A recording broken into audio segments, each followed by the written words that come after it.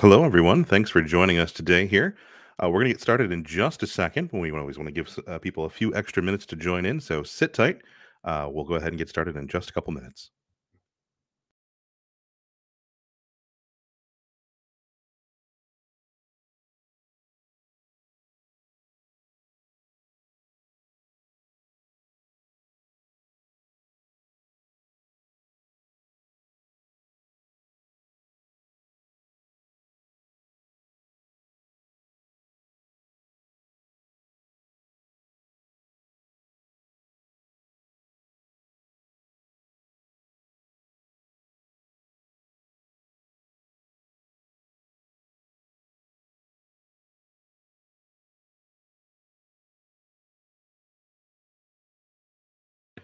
Okay, thanks everyone for joining us today.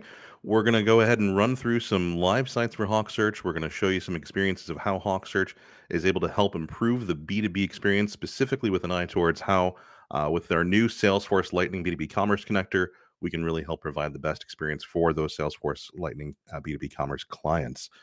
Let's go ahead and get started here. I want to go ahead and share my screen. We'll go ahead and make sure that you guys can see what I'm seeing here. Let's go ahead and jump over to our first demonstration site here. So what we really want to walk through when we start talking about what functionality Hawksearch can bring to the table, looking towards Salesforce B2B commerce and understanding some of the limitations that we see there, really with an eye towards this search functionality and what can we help improve there. I wanted to start with Berlin Packaging, really give an example of some of the core functionality when we think about site search. What does that mean, especially in this B2B context? Because it's a very different experience from what we see in the commerce space and kind of just that B2C experience. There's a different kind of expectation from the search tool. So for Berlin, I wanted to start with something really basic. We must say that we're looking for something pretty straightforward. Let's say that I'm looking for now Berlin Packaging. They carry jars, bottles, things like that. If I say I'm looking for, let's just say a glass jar. Now, of course, Hawksearch is powering in the autocompleter. We'll touch on this a little bit deeper as we move into some of the other examples. But to begin with, let's just go ahead and start talking about the search functionality here. So let's finish off that search. Let's say I'm looking for that glass jar. I'll go ahead and execute that search. We'll go ahead and pull back in our results for that term. Now, of course, we pulled back in the relevant results here. This is a pretty straightforward search. You would expect this functionality from really any kind of site search solution that you might be looking at. But just to kind of prove the point here, if we scroll through these results, these are, of course, all glass jars that you're seeing here from these results. What we really see more in the B2B space, and something that I really want to kind of tackle right out of the gate here when we start talking about how Hawksearch can help in this regard, is really talking about those long tail keyword searches, those searches that use a lot of attribution. It's, if someone does come to a site and uses a keyword search, what we really see more commonly than anything else is that there's not going to be just a simple two keywords that they're using. It's going to be several keywords that they're trying to really drill into what they're looking for. So as an example to kind of prove that point here, we've done this more generic search for glass jar. We are driving the facets and filters here. This is other function that Hawksearch can offer. So we can do things like color swatches like you're seeing here. I can say that I'm looking for an amber colored jar, make that selection. We'll build up that breadcrumb. We will, of course, refine the results there. I can then also say that I'm looking for a particular size glass jar. Let's say I'm looking for a 2-ounce glass jar on capacity. And what we'll see here is this is actually pulling back in several results. What we're actually seeing is 13 different results here within this experience. And what this is going to let us do, as we see here, we have 13 results being returned. What we can do here now is we can do the same kind of search using the same attribution that we just used from a navigation perspective. So I can say instead of doing a generic search and using the facets and filters to refine, Hawksearch can fully support the ability to index and understand the data in those attribution fields that really helps us derive long tail keyword searches. So I can say that I'm looking for a 2-ounce amber glass jar, and we'll go ahead and execute that search and pull back in those results. And it's going to be the same 13 results that we just saw if I had done the generic search and use the facets and filters to navigate through that.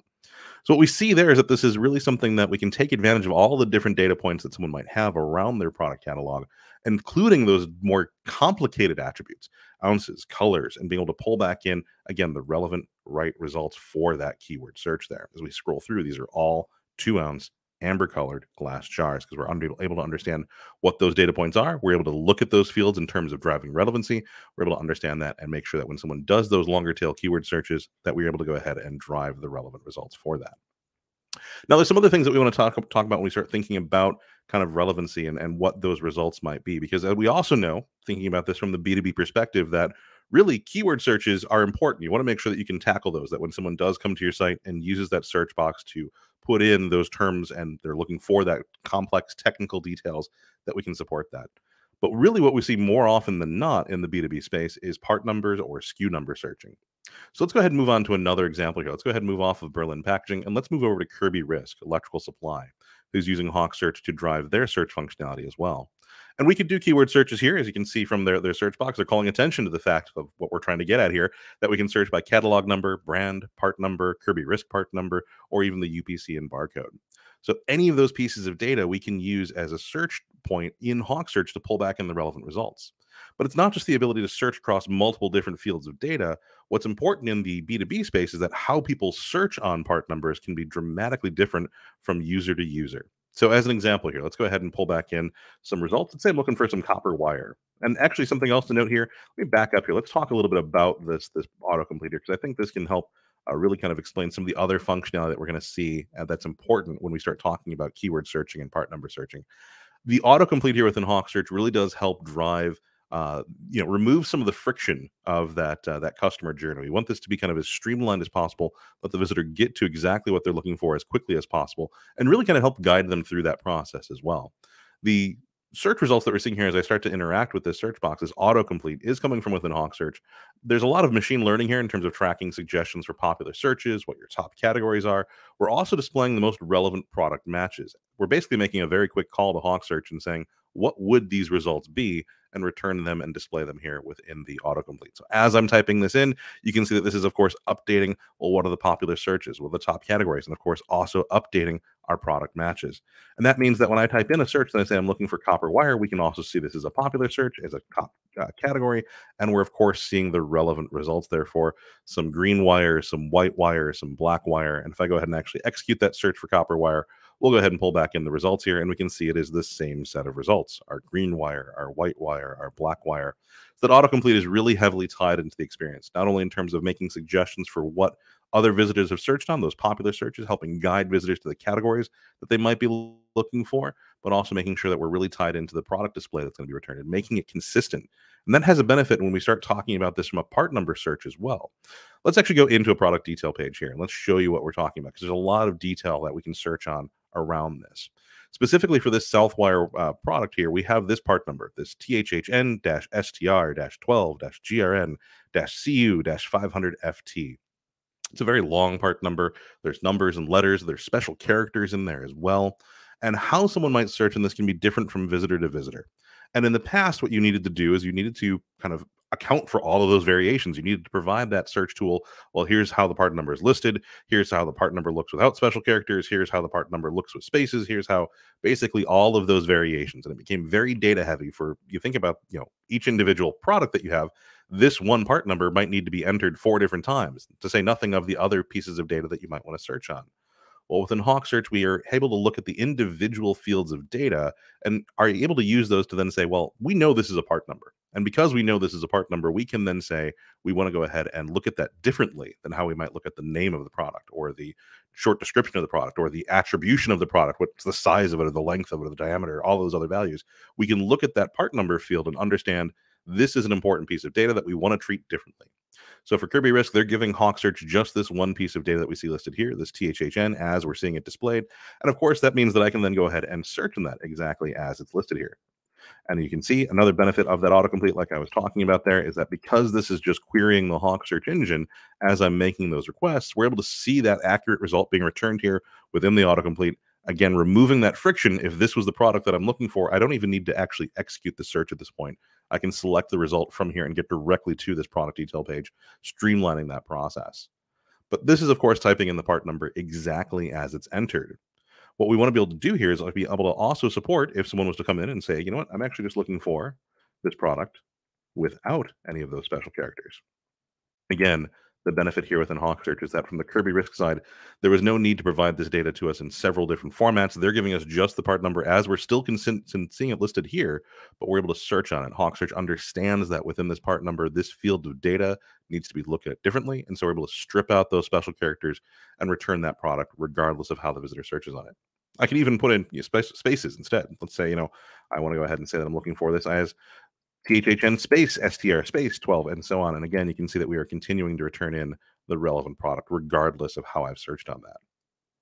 And the other thing to highlight here is that it's not just this one part number. One of the other things that we commonly see in the B2B space is, of course, part numbers are kind of one of the primary ways that visitors search on it, and the various ways that people search on it is important. We can tackle that as we've just shown you here. But the ability to search on multiple pieces of part numbers, different kinds of part numbers. Again, Kirby Risk is a great example of how Hawksearch is able to handle that. So moving beyond just the kind of listed part number here, the manufacturer part number, there is, of course, that Kirby Risk part number. If we go ahead and take that and use that in the search box, again, you can see two things actually. One, that we're getting the exact product match that we're seeing here, but we're also seeing this as a popular search. Something else to note about Hawksearch and this autocomplete when we're talking about kind of ways that we can help streamline the functionality and remove some of that friction is we do bring a lot of automation and machine learning to the table.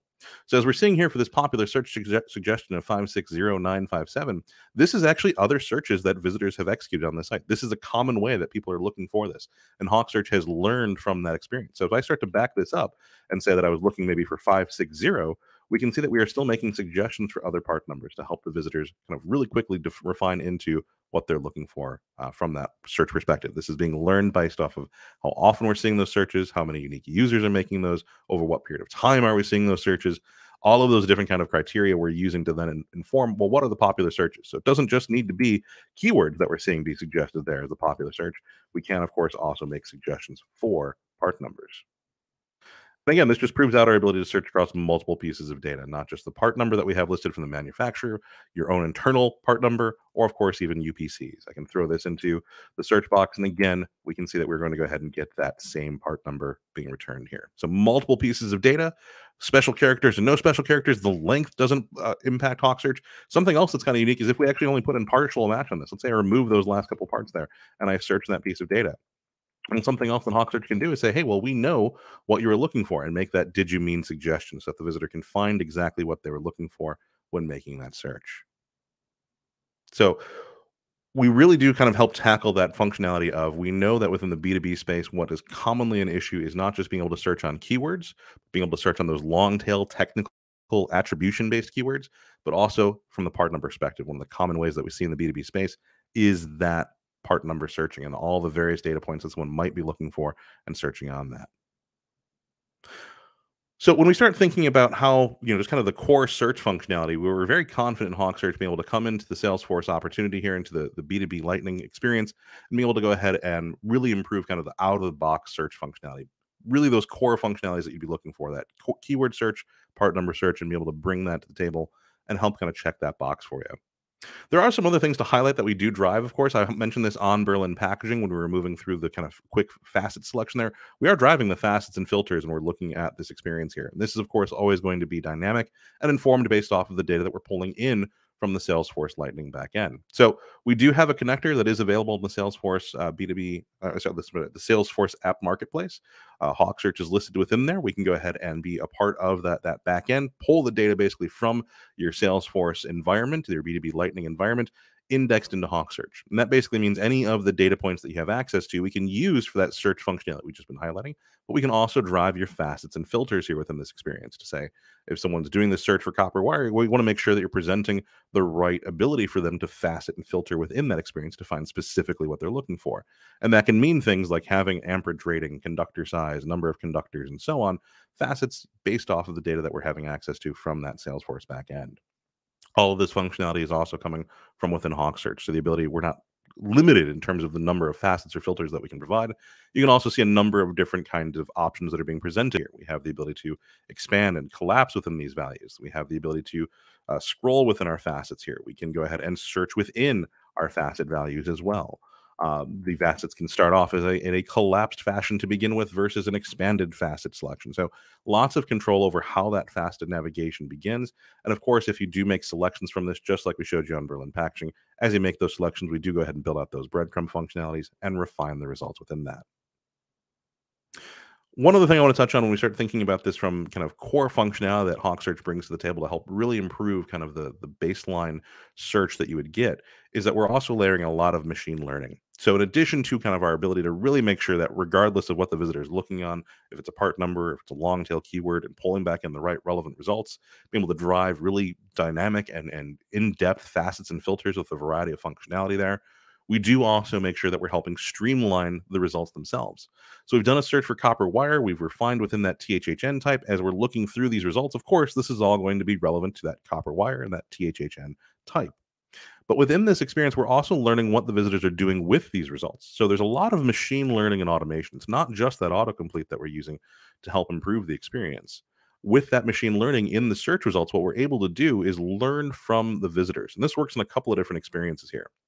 So the first thing that we're doing is we're looking at, well, you've done this search for copper wire. We're pulling back in the relevant results for that.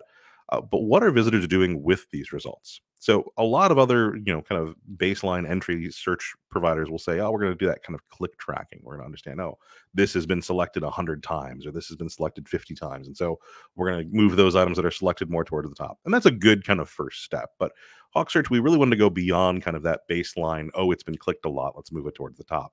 We wanted to really understand the intent of the visitors because the experience has changed as visitors have become more mature and search has become more important as part of the experience. What we've learned is that if someone does a search for copper wire, they're only going to really look at the first 2 or 3 rows of results before they move on, before they hopefully start then using the faster filters, or before they maybe try and do a different search or maybe move on to a different site.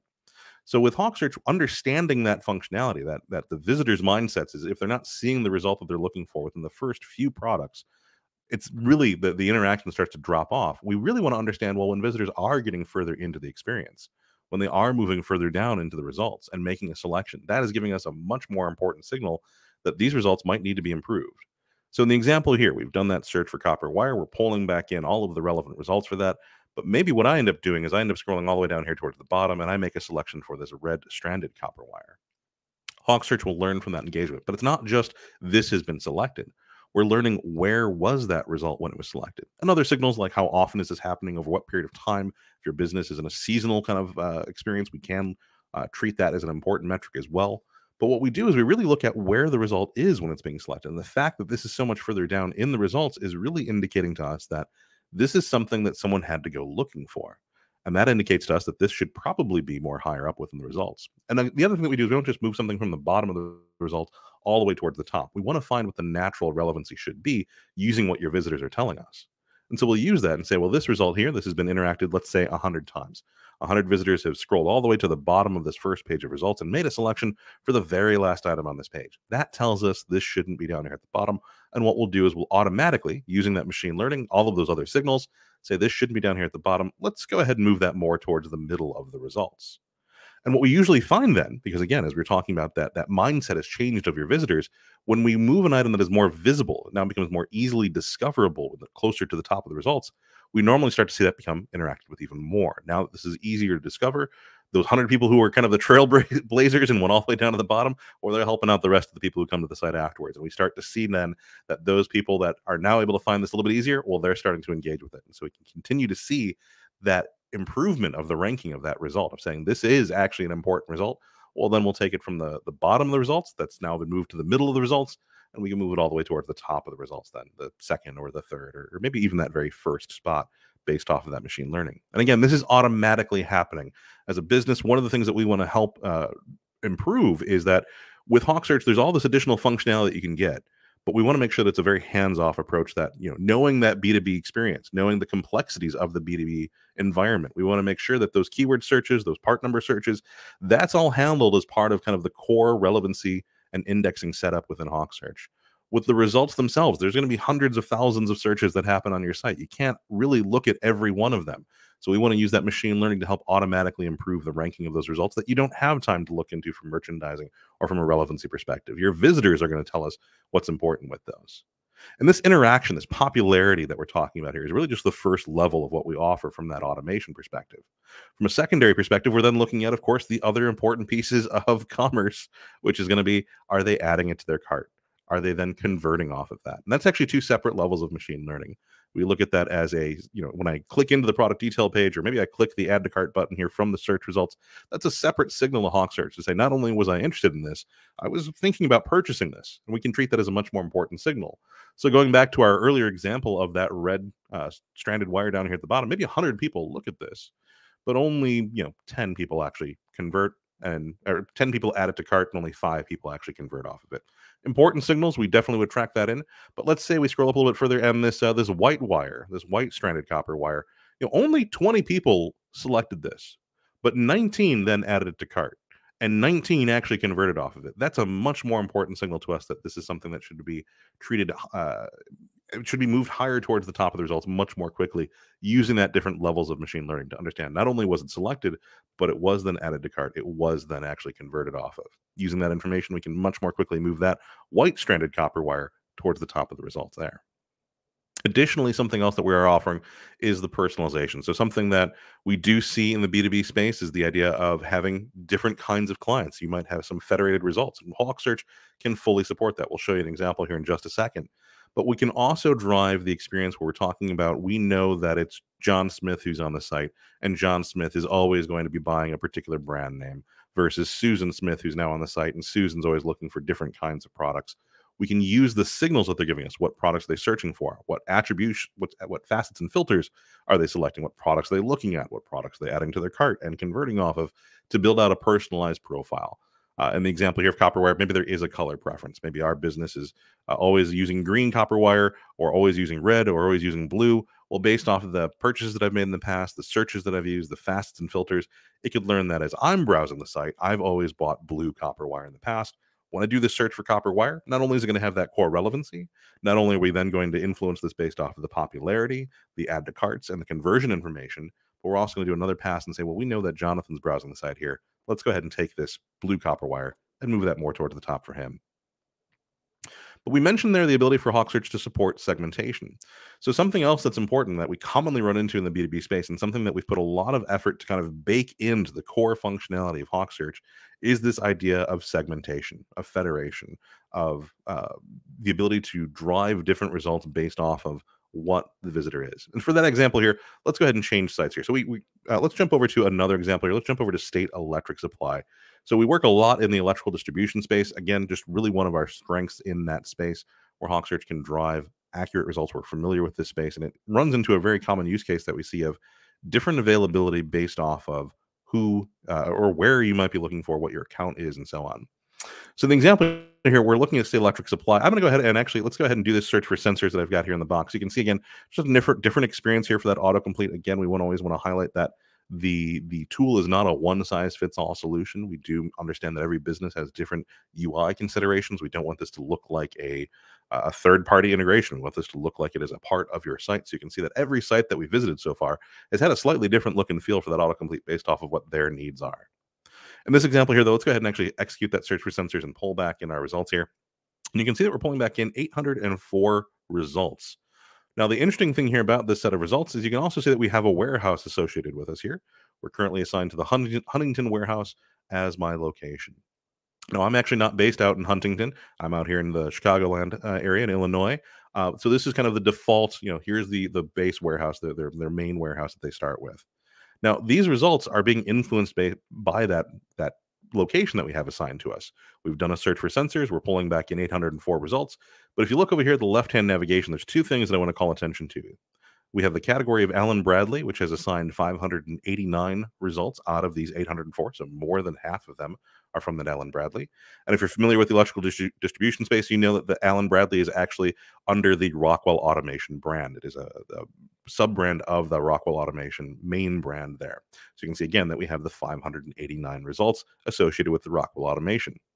Now, what's interesting here for State Electric Supply is that they don't carry the Allen Bradley brand universally across their warehouses. So if I was to say, actually, I'm not from Huntington, I'm out here in Illinois, I want to go to the closest Illinois warehouse, this is going to change the segmentation within Hawksearch. This is going to change what we call our visitor targeting.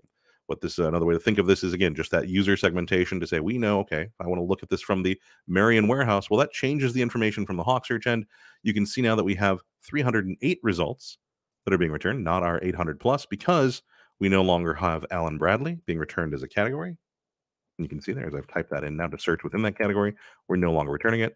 We also no longer have Rockwell Automation returned as a manufacturer. We've removed those 500 plus results because they're not available at this Marion warehouse location. So the search is able to support the different warehouse availability.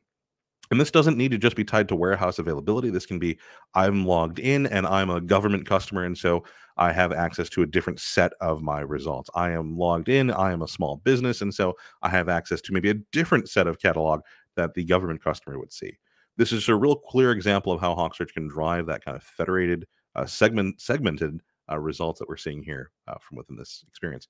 And what's neat about this is it actually even ties into the search box now. Now that it knows that I'm from the Marion location and I'm in Illinois and that Alan Bradley is no longer available to me. If I start to say that I'm looking for Alan Bradley, you can see we're not even making suggestions there.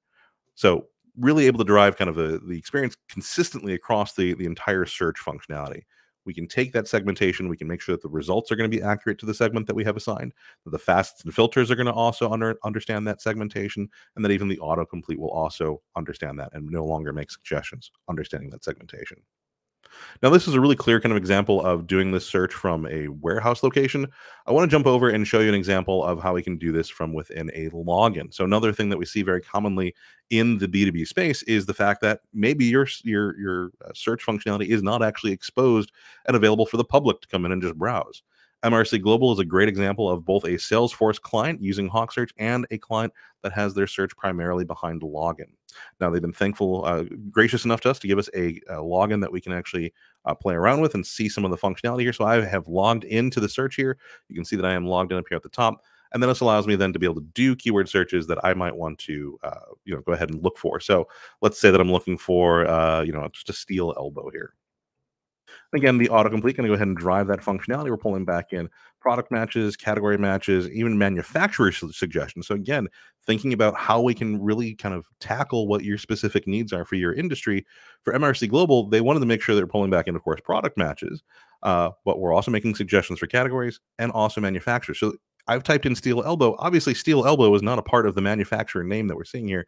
It is a result of the products that are going to be returned. So Hawksearch understands here are the manufacturers that are going to be returned as part of this search term. We can go ahead and display those as part of the autocomplete. So if a visitor is looking for a specific kind of manufacturer for the keyword search that they provided, they can go ahead and make that selection directly from this autocomplete and get to that experience there. If we go ahead and actually execute that search for steel elbow, we'll go ahead and pull back in the results here.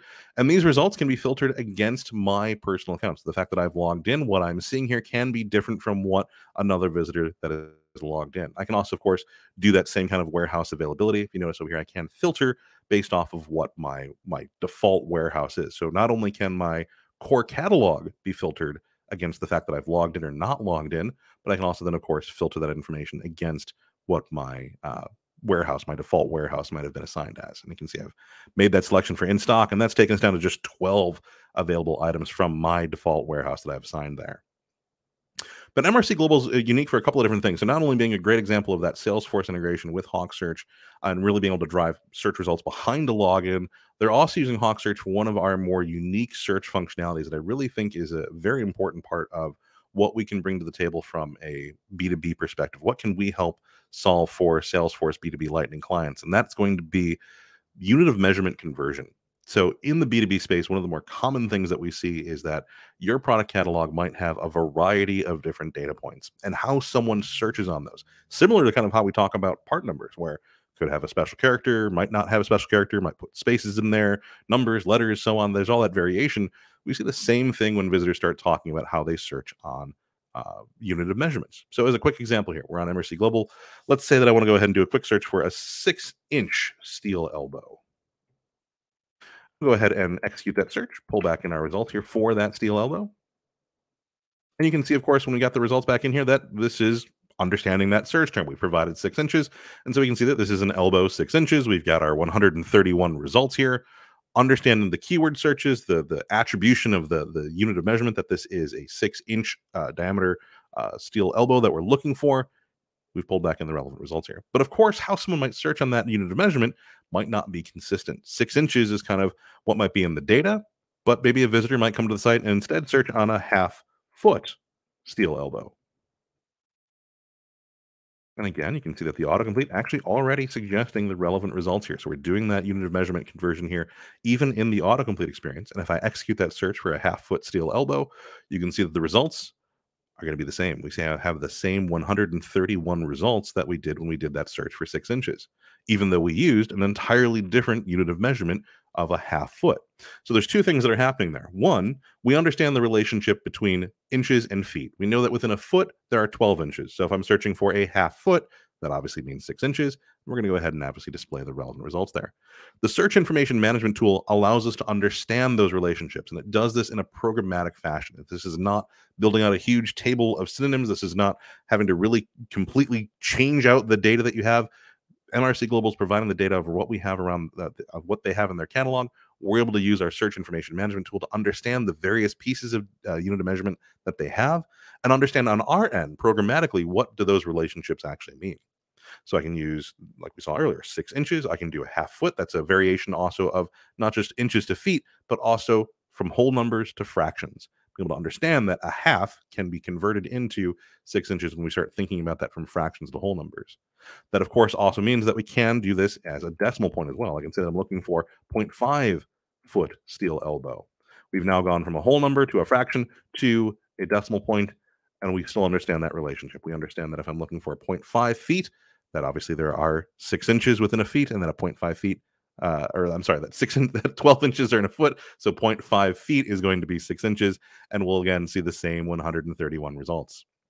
And so this really just kind of streamlines the functionality, makes this something that it just gives us another way to really kind of help answer that question of if a visitor comes to your site and is doing a search, how can you make sure they're going to get the right results? What we've hopefully been showing you as we move through all these different sites, if we're talking about long tail keyword searches, if we're talking about part number searches, if we're talking about being able to do unit of measurement searches, that Hawksearch can really help kind of tackle that.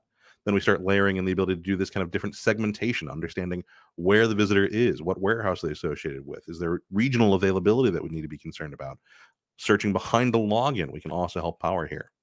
Really just kind of a lot of core search functionality that Hawksearch can bring to the table. And with the sim, the other great thing about this is that we can actually start to understand not just unit of measurements between 6 inches and feet, but we can do imperial to metric. So as a quick example, let's say I'm going to go ahead and do a search for a real broad search. Let's just do 3/8 of an inch. If I do that 3/8 of an inch, of course, we can go ahead and do that search, and we'll pull back in the results for that. We understand what that unit of measurement is. You can see here within the results, we've got 1,449 results being returned for that 3/8 of an inch search. Really broad search, though. But as an example here, to just show that conversion, we've done this in the past here, so we know that if I want to go from 3/8 of an inch, as an inch to centimeters, I could also then do 0.9525 centimeters. So we've gone from inches to centimeters. If I do that same search for that value, you can see that we're going to have the same 100 or 1,449 results. So it really just keeps it consistent between what that visitor is searching on, understanding that centimeters to inches conversion, that imperial to metric conversion, we can also help drive there. And it's not just the search box that we can help power there. So another quick example here, let me jump off of MRC Global to another client that is in the B2B space. They're Restock It. They work in kind of the office supply industry. So janitorial equipment, kitchen supplies, things like that. Restock It had a very similar problem where they had that unit of measurement conversion issue. So again, I can do a search for a 6-inch food pan, and I can go ahead and pull back in the relevant results for that. I can do a search for a 0.5 foot food pan, and again, we're going to go ahead and have the same 28 product results. But what's interesting about what we've helped Restock It for is it's not just the unit of measurement conversion from the search box. We're also able to help you use that SIM, the search information management tool, to help streamline their facets and filters. So one of the problems that we also commonly run into in the B2B space is that if we've got all of this various data that is kind of jumbled and that one vendor calls it 6 inches, another vendor calls it 0.5 foot, that also can influence how the facets and filters display. So as a quick example here, let me go ahead and do a search here for the term foaming soap, because this kind of lets us tackle a couple of different use cases all at once.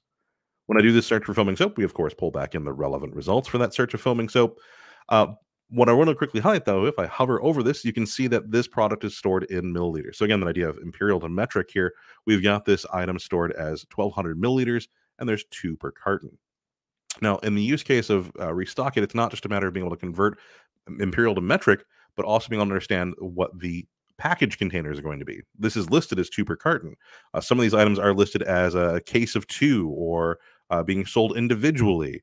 So we have lots of different variation within the product data that we have access to. Not only are we seeing or I'm sorry, metric values that are being returned, but we also want to be able to understand what that unit of measure, I'm sorry, what the packaging containers are that we want to display. And what I mean by this, and this will probably make a little bit of sense here if I show you over here in the left-hand navigation, we've got our units per case. You can see here for the units per case that we have we have 2 to 5 per case, 6 to 10 per case, 11 to 20 per case. But again, if we hover over this, you can see that these products are stored in their data as 2-carton. So when I'm selecting 2 to 5 per case, what's actually happening here is this is using the sim to understand that relationship. That if the product says that it's 2 per carton, what that actually means from a fasting perspective is we want to display the 2 to 5 per case as the value there. Really makes it streamlined so that we're not seeing per carton, per case, per unit, per package, per pallet, all being listed as values under the unit per case selection of a facet. We can standardize that, streamline it just like we do for the keyword searches. If I'm using unit of measurement of inches or feet and it all having the same set of results, we can also standardize that then from the facets to say, well, we only want to display per case as our value, and being able to understand all the variations of how that data might actually display. And of course, this does also mean that we can drive the selection for capacity volume. You'll notice that for the capacity volume, these are all listed as fluid ounces, not milliliters. So if I say that I'm looking for something like 64 fluid ounces to 1 gallon, not only are we going to display the relevant results for that, we understand that range value there, the 2,300 milliliters of this value converts within that range of 64 fluid ounces to 1 gallon. But of course, we can also understand other abbreviations, other variations in the data, just like we showed you for inches and foot being spelled out in full, inches being a double quotation versus being spelled out. Same kind of functionality we can see here. When I've done this keyword, done the faceted navigation to say I'm only looking for 64 fluid ounces to 1 gallon, we understand that this 1 GAL actually does stand for an abbreviation of gallon, and are able to display the relevant results there. So really, just kind of able to help tackle a lot of kind of the complexities that we see in the B2B space. One of the last examples that I have here for us today, I'm going to go ahead and jump over to another client of ours, STS Industrial, who is using Hawksearch for a couple of different things as it relates to search. So again, all these functionalities, I just want to be kind of clear that we're talking about here. All of this is kind of improving the core search functionality. There's a lot more that Hawksearch can bring to the table in terms of recommendations and landing pages, and we'll kind of give you a little preview of that as we wrap up here. But the last kind of search-focused functionality that I really want to discuss is for STS Industrial, how we're helping them with kind of the ability to group products that are all similar. So that kind of parent-child relationship, another very common thing that we see in the B2B space. You might have one product that has 100 variations with it, 1,000 variations within it. And instead of displaying all of those variations instead of the results, Hawksearch can do the grouping of those products and display the parent versions of those while still being able to let the visitor refine within the experience. So here in STS Industrial, let's say that I'm looking for like a hex nut. Again, you can see different terms of different autocomplete from what we've seen on the other sites.